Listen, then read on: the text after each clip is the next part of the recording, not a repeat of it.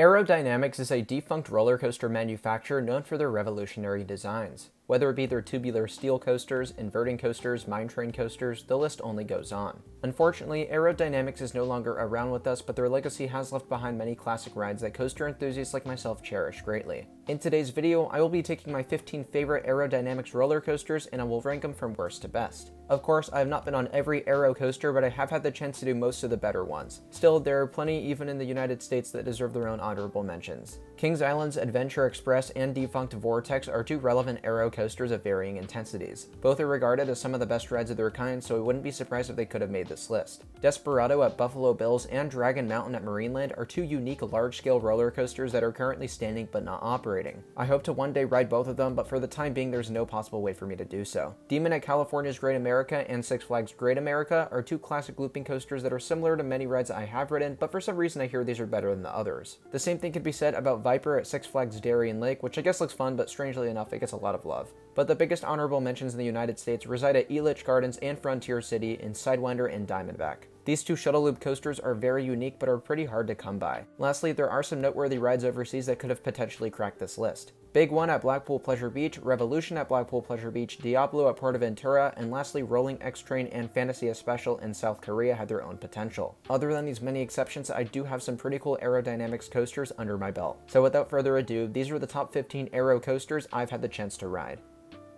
Number 15, Runaway Mine Train at Six Flags Over Texas. Going in, I was expecting a pretty ordinary mine train from this ride. Just the appearance, the name, and the look of it, it all came together and gave me that vibe. But after one ride, I was proven wrong by its long and fun layout. Runaway Mine Train was actually the first ride of its kind when it opened in 1966, and I find it really impressive that it's one of the best still. It's got 3 lift hills, many tunnels, a great finale, and overall, it's a family coaster that all ages will like.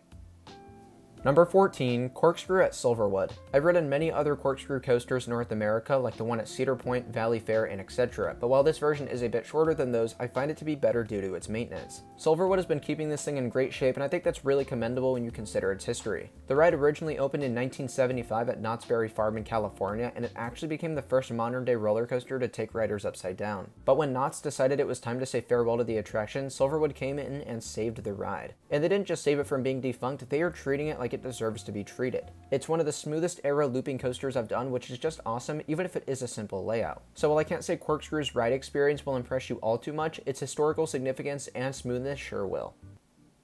Number 13, Roadrunner Express at Six Flags Fiesta, Texas. One of the most creative mine train coasters out there was also the most recent one, opening in 1997. The ride was designed by our Lord and Savior Alan Schilke, so when you consider this, it starts to make sense why an average family coaster turned out to be a genuinely awesome ride. It's a relatively smooth coaster for its age, it has some decent forces, and its terrain usage hugging the park's quarry wall is fantastic. For such a basic ride model, I think Aerodynamics did the absolute best they could with Roadrunner Express.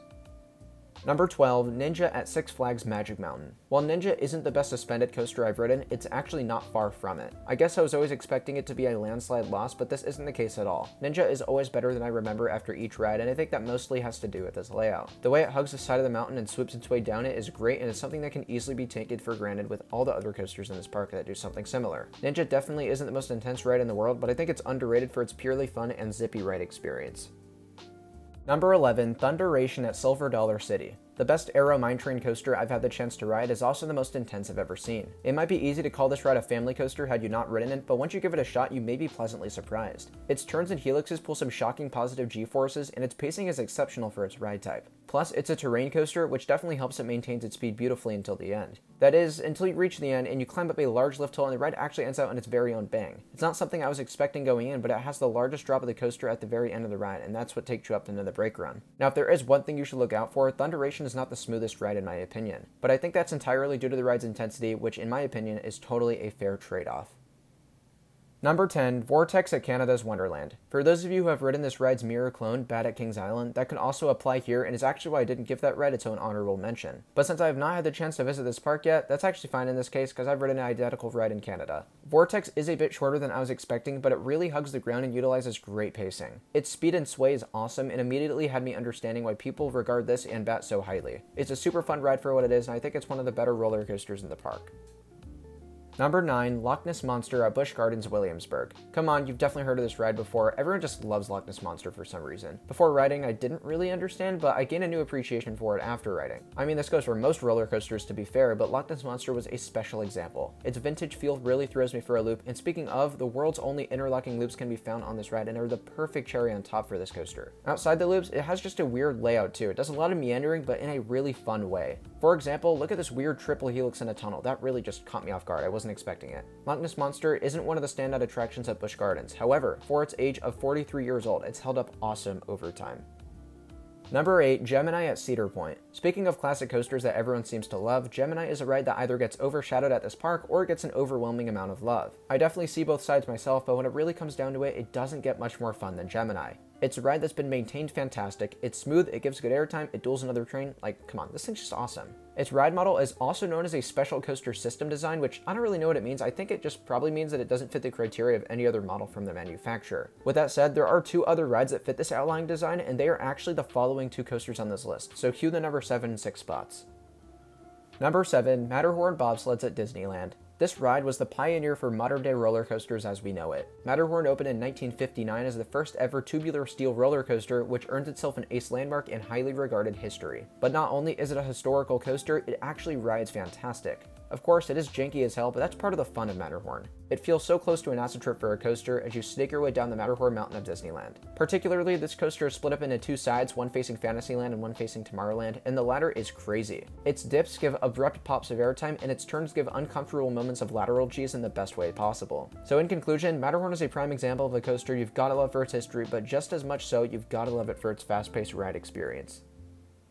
Number 6, Excalibur at Valley Fair. When planning my trip to Minnesota this past September, I went in with the expectation that I would unfortunately miss out on Excalibur. The ride had supposedly closed for the season due to staffing and because it just usually doesn't run during the park's Halloween season. But just before the trip started, I got news that Valley Fair had gotten a bunch of new staff from Schlitterbahn down in Texas and therefore were planning to run Excalibur for the rest of the year. Despite this, we spent the first few hours of our day with a pit in our stomach as Excalibur was the one ride we hadn't seen gone up its lift hill. Plus, when we asked a ride operator in the station for High Roller, she said that the rumors weren't true and that she was almost sure it would be closed for the season. But would you look at that, we come off High Roller and we see a train go up its lift hill out in the distance. At that point, we stopped what we were doing and ran halfway across the park to check it out. Now I realize that I haven't talked at all about the ride experience yet, so sorry about that. I just love sharing our experience of anxiety and anticipation with this ride. But once we did finally get to the ride, we came up with our expectations exceeded. I had expected a great ride all along, don't get me wrong, but it is exactly what I'm looking for in a good aero coaster. It's a janky mess of a ride, but has some downright violent airtime laterals and positive G's. Literally, all 3 of these sensations are exactly what you want to see on any roller coaster, but on a classic 1989 mine train on steroids, it's something to really appreciate. Anyways, I'm gonna wrap this up since this segment about Excalibur has been going on for far too long, but this coaster is just loads of fun for all the wrong reasons, and if you can, I would highly recommend giving it a ride.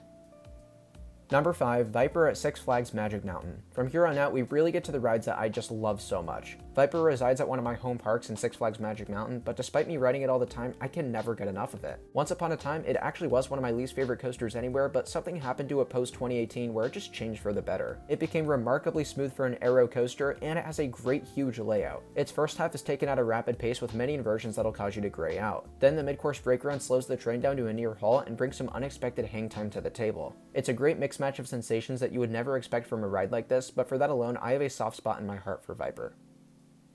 Number 4, Canyon Blaster at the Adventure Dome. Possibly the most underrated aero looper I've had the pleasure of riding, is also the best roller coaster in the entirety of Nevada. It may not look like much from the outside or judging by the stats, especially since it's similar to many other aero coasters, but something about this one, whether it's the year-round operations, indoor conditions, whatever it is, just force it to fly through its layout. Its inversions, while ordinary in appearance, are taken at a wicked pace, making them uber intense and extremely disorienting. Again, it might be hard to believe that such a simple ride could be this good, but Canyon Blaster is another breed of an aero. Absolutely one of the best aero loopers out there.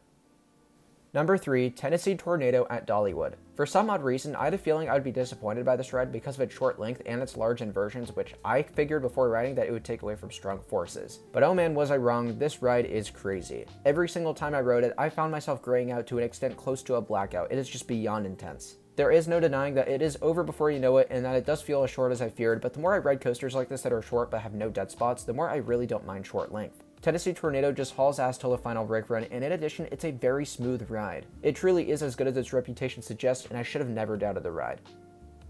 Number 2, Magnum XL200 at Cedar Point. To be honest, I was tempted to put this ride a little bit lower on the list, but I know I'd get extreme amounts of hate. Besides, the more I thought about it, the more I recognized how spectacular the second half of this ride is. Magnum XL200 was the first full-circuit traditional hypercoaster when it opened in 1989, which is a term used to describe any full-circuit coaster that stands 200 to 299 feet tall. The first half of this ride is filled with large-scale hills, with the middle section being a turnaround, which, to be honest, I really don't enjoy, but then the ending is excellent. At that point, the endless series of triangle-shaped hills that absolutely launch you out of your seat are to die for. The only problem with this ride is the rest of it isn't super great in my opinion. It's not like it's that rough, it's just not the most entertaining, and a lot of the elements tend to be pretty jank and just don't really do anything for me. Nonetheless, it's a significant piece of roller coaster history, and again, that second half is spectacular. I think that alone gives Magnum its fair shake at the number 2 spot, but if you are one of those people who thinks it's even close to being number 1, just know I seriously disagree.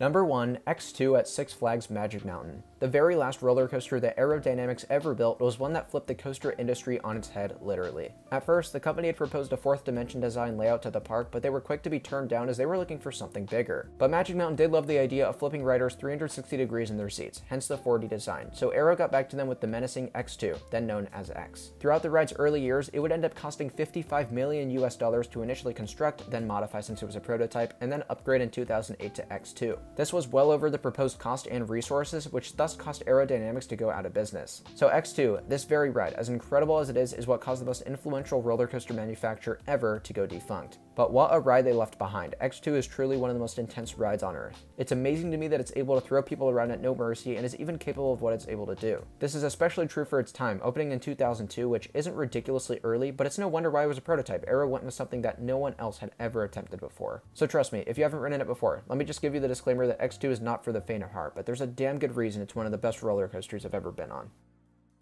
The legacy of Aerodynamics is something that should never be forgotten amongst coaster enthusiasts. As you've likely discovered by now, they have been responsible for so many world's first attractions, so many record breakers, so many ambitious projects, and that's just something I love looking back on. These 15 rides from what I've had the chance to ride are the best of what they've left behind, and I hope you all get the chance to ride through coaster history in all of them. But hey, I'd love to see how you rank your favorite Aero coasters down in the comments, because there are some damn good stuff that they've done. Also, if you could like the video and subscribe to the channel, that would be greatly appreciated, guys. But with that being said, I hope you all enjoyed, and I'll see you very soon. Bye, everyone.